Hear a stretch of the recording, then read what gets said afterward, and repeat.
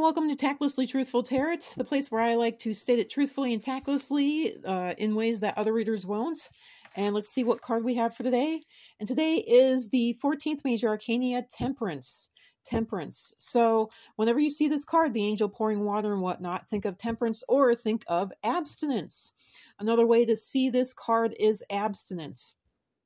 So the 14th Major Arcana card is Temperance or Abstinence. So whenever you see this card, think of Temperance or Abstinence. And another way to see this card is to see this card as kind of like the Hangman card. It's more like sacrificing yourself, but it's self-sacrifice to profit yourself, such as you're going to abstain from getting drunk tonight in order to be able to drive yourself home and maybe even your friends home without getting a ticket. You're going to abstain from, say, buying that Ferrari, and instead you're going to put it towards, getting yourself a good college degree so that you can get a much higher paying job in the future. That is self-sacrifice, but it's in order to profit yourself, in order to help yourself.